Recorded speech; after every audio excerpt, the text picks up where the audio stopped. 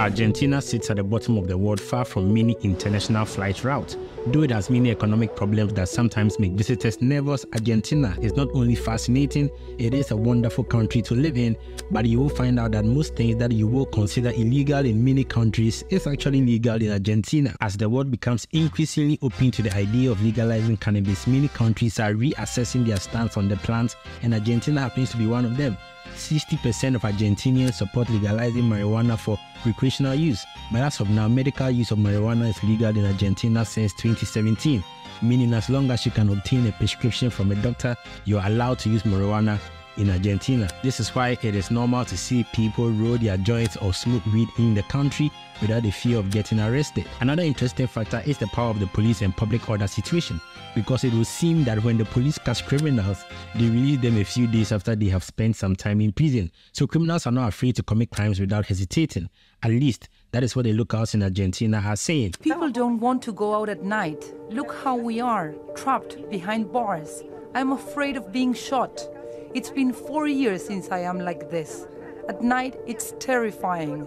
You can hear how those who venture to go out are being robbed, and who knows what else. People here are using bars to protect themselves. In shops like this one, they won't even allow the customers inside this place. People say that they're tired of being robbed, and they're becoming increasingly frustrated with what they say is the authorities' inability to keep them safe. And if you are a resident, can you leave a comment below about these concerns, because it would seem that the government thinks these people who commit petty crimes are in need of help or support, and because of that, they are forced into these mistakes of petty crimes. Well, living in Argentina, as many say, is like living in a video game.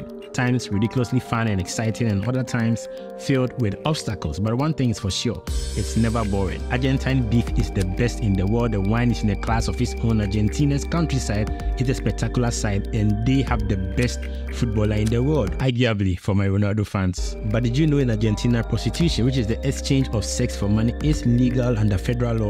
Bear with me quickly. If you read the Article 19 of their constitution, it states that the private actions of people that do not offend in any way the public order and morality nor damage a third person are only reserved to God and exempt from the authority of the magistrates. So of course, it would explain why advertisement for prostitution or announcement for adult parties can be clearly seen posted on streets corners in Argentina. Now there is even a major organization fighting for sex worker rights called the Association of Women Sex Workers in Argentina in Action for Our Rights, also known as the AMMAR. Now, there are 64 countries that have strict laws that criminalize homosexuality, with most countries having to ban same-sex marriages.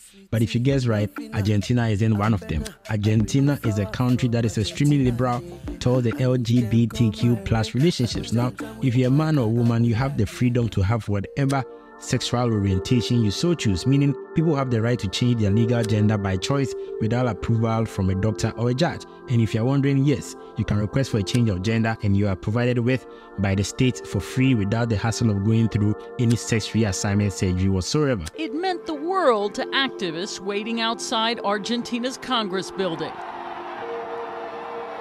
The country had become the first in Latin America to legalize same-sex marriage.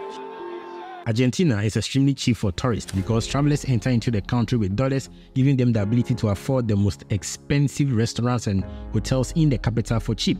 It's not surprising the Economist magazine ranks the capital of Argentina, Buenos Aires, in the top 10 of the cheapest places to live. When was the last time you heard of someone to have been deported from Argentina? Argentina has always been described as an immigrant country with very few cases of deportations. Now, there are almost no cases of deportations in the country. It's not surprising people who exceed their visa period still manage to enter into the country illegally. Who knows if deportation laws are even in effect in Argentina, right? Now, this is why people who have problems in their country, such as gender-related issues, war-related issues and all, find Argentina a great country to seek residency permits and citizenship. I'm sure my immigrant friends are excited about this information. Decriminalization of abortion as a law in Argentina was passed in December 2020, which overhauled the country's restriction on abortion. So yes, abortion is legal in Argentina as opposed to many countries that make it so hard for women to exercise their rights in cases of this matter. Now, I mean, in situations of rape or cases where there is threat to the life of the pregnant person, it only makes sense for a woman to be able to decide whether to keep or remove a pregnancy, in my opinion. But you can let me know what you think in the comments. Generally, if you like to party, live in the moment, then Argentina would be a great place for you to visit. And for me, I love to live in the moment, and that is why Argentina is one of the countries that I love. My name is Short Heritage. Kindly hit the like button and don't forget to subscribe, and I'll see you in the next one. Adios.